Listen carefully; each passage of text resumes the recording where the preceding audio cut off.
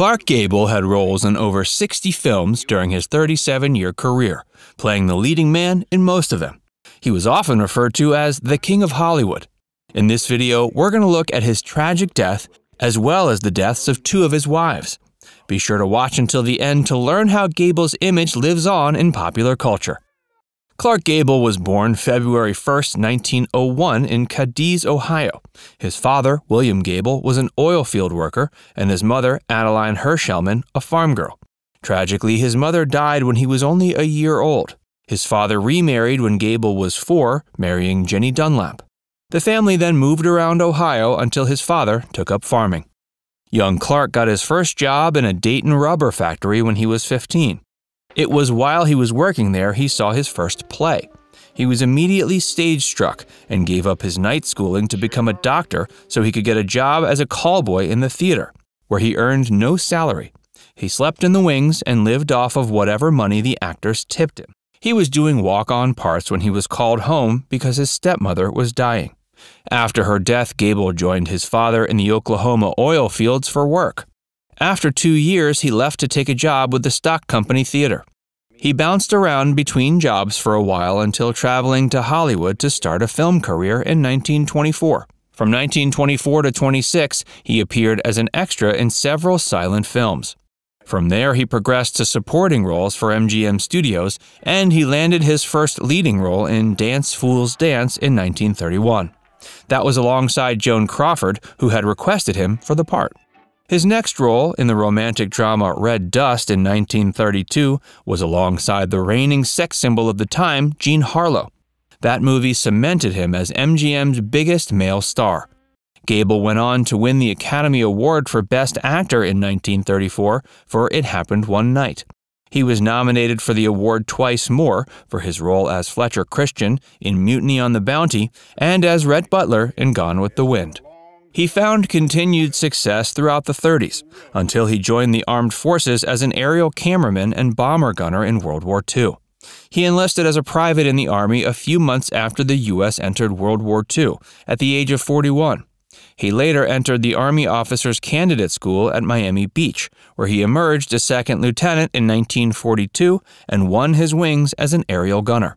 He ended up going overseas and was awarded the Air Force Air Medal for exceptionally meritorious achievement in 5 combat missions.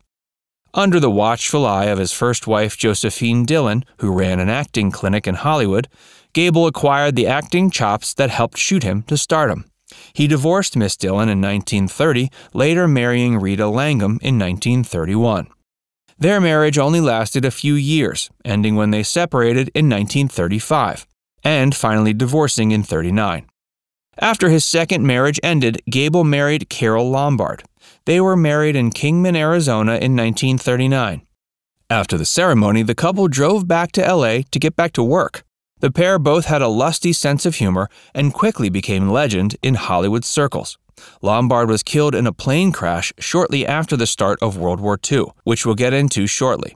Gable was single for several years after Lombard's death, until he married Douglas Fairbanks's widow, Lady Sylvia Ashley, in 1949.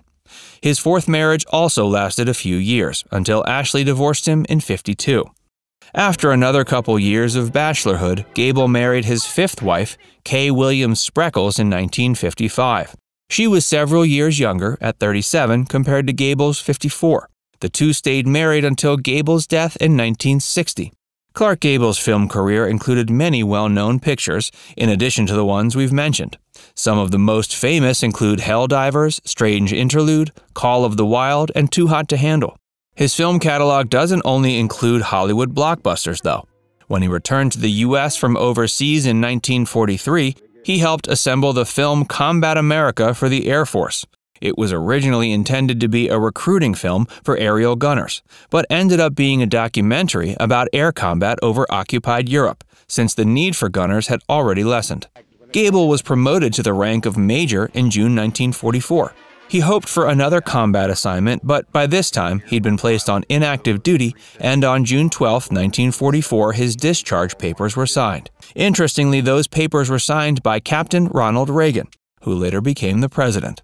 Because Gable's film schedule made it impossible for him to fulfill the duties of a reserve officer, He resigned his commission on September 26, 1947, a week after the Air Force became an independent service branch. Apparently, Adolf Hitler favored Gable over all other Hollywood actors. During the war, he offered a large reward to anyone who could capture Gable and bring him to Berlin unharmed. Fortunately, that reward was never collected. After returning to civilian life, Gable became known as a loner. Many of his movie roles were rugged He-Man types, but in real life, he was a shy man who got nervous in crowds. His on-screen characters made women swoon long before the days of Elvis and the Beatles.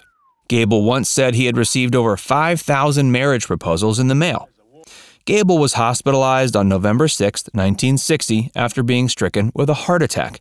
He appeared to be doing fine, but on November 16th, he put his head back on his pillow and died on the spot.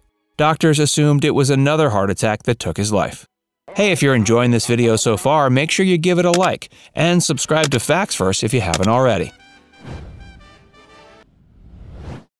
Carole Lombard. Gable's third wife, Carole Lombard, was Hollywood's first casualty of war. When the U.S. was polarized about entering World War II, Lombard had been an outspoken supporter of President Franklin Roosevelt. She was also the first to volunteer to help the war effort, and U.S. Treasury officials put the star to work, selling war bonds to help finance the enormous cost of the war.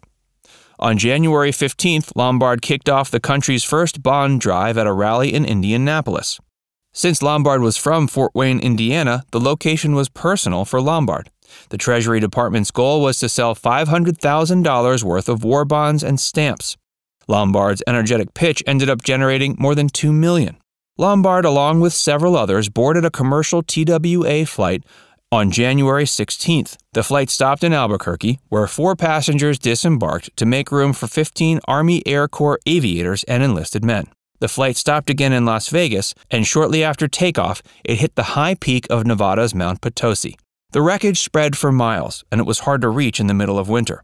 The damage made it difficult to identify the bodies of the 22 victims of the crash. Gable had been waiting for his wife at the Burbank airport, and he chartered a plane and headed to the scene as soon as he heard. Lombard was only 33 when she died tragically in the plane crash. Kay Williams.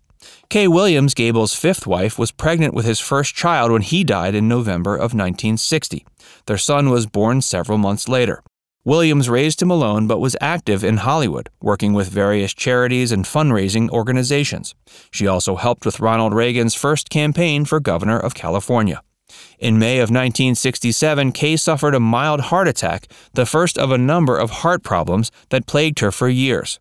She continued to promote Gable's legacy through the 70s and even planned on writing a book about his life. While the book ended up being published, it was without Williams's authorization. The book, Gable and Lombard, was also made into a movie. After suffering from heart problems for a number of years, Kay was admitted to a Houston hospital to undergo cardiac tests. While she was there, she succumbed to her recurring heart problems on May 25, 1983. While Clark Gable has been gone for over 60 years, his image continues to live on in popular culture. According to Bugs Bunny's creators, Bugs' nonchalant, carrot-chewing standing position was inspired by one of Gable's scenes in It Happened One Night.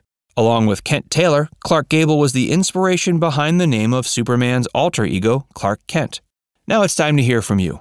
What was your favorite Clark Gable movie? Let us know in the comment section below. And before you go, make sure you give this video a like and subscribe to Facts First if you haven't already. Click the bell icon to stay updated on all our latest content.